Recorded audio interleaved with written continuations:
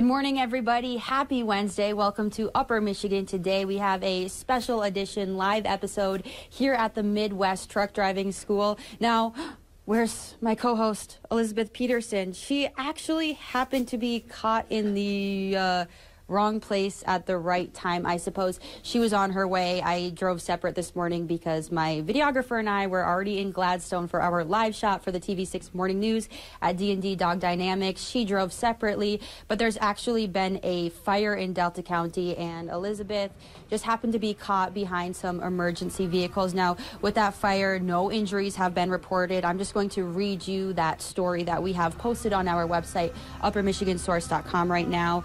The intersection of M35 and 30.5 Road in Perkins is closed due to a structure fire. Multiple fire departments are on scene and working to get that fire under control. There is concern about downed power lines near the home. 2 people were in the home at the time of the fire, but they've been taken out safely. According to crews on scene, the highway could be closed in both directions for an extended period of time. So if you travel through the intersection of M35 and 30.5 Road in Perkins for your morning commute, keep that in mind because there's no estimated time of when that will reopen. It's shut down indefinitely.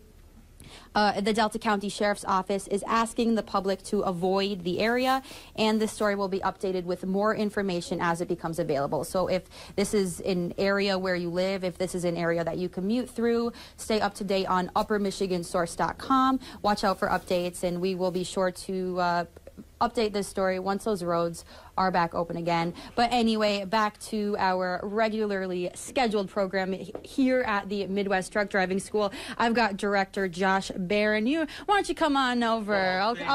We'll meet you in the middle over here. I really appreciate it. Hey, thanks for being here today. Of course. Thank you so much for having me. Now, am I going to walk out of here a commercially licensed driver, or does it? Absolutely. You're going to be a professional driver when we get done with you here today. Now, it's going to take over the next month, but we're going to do it. Absolutely. Well, I'm excited to kind of go through some of the ropes. Of course, the truck driving school, it's not just one day long. There's so much that goes into it. But I'm excited to learn even just a wee bit about it. Yeah, absolutely. And that's I mean, you said it best, is there's so many little things that are involved in this industry, and that's why it takes a month to go through everything. But that's kind of the beauty of it, is in a month you could start, for a lot of people, they can get into a new career and start something new.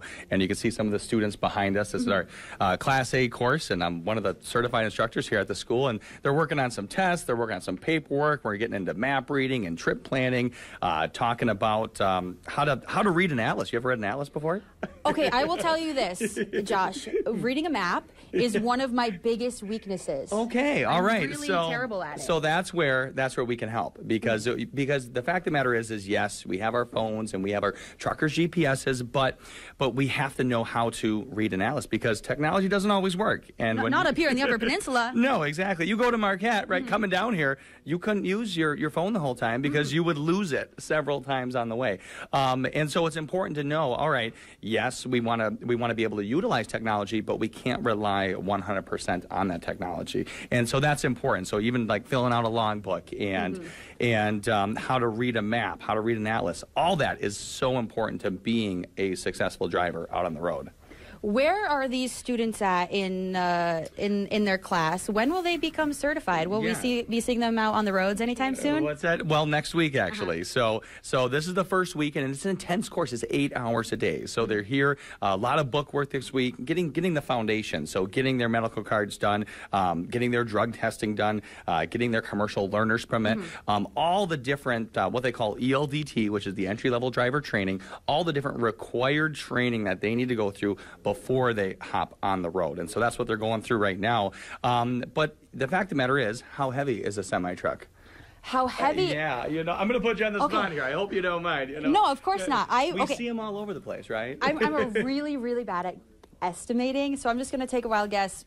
2 tons? 2 tons. Okay, so your vehicle is about 2 tons. Okay, and I drive a little Toyota. What's that? Okay, maybe less than 2 tons. But so a semi-truck for interstate commerce, 80,000 pounds. 40 ton. And then Michigan is what they call a heavy haul state. And it's one of the only heavy haul states that we can haul up to 164,000 pounds legally.